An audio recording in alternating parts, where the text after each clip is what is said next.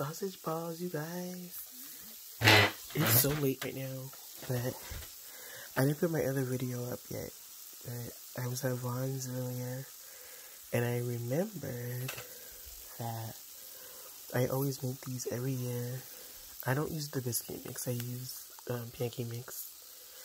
And I was kind of scared how these were going to come out because one ingredient you need, and I see it all the time at Aldi, and I always think I need baking powder for some reason, but I didn't get it.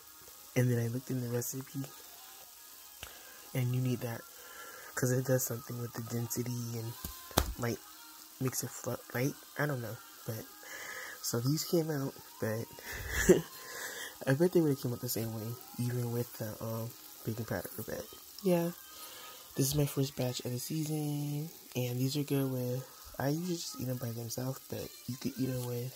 Some people eat it with jelly. Some people eat it with syrup, or they make their own little dip. You could probably even eat it with salsa. This is the maple sausage, but I also got hot sausage. I prefer the hot sausage, but I just got a little pack of Parmesan and did it.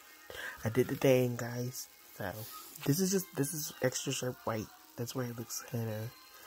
But you can use any kind of cheese, sharp, extra sharp, whatever you want.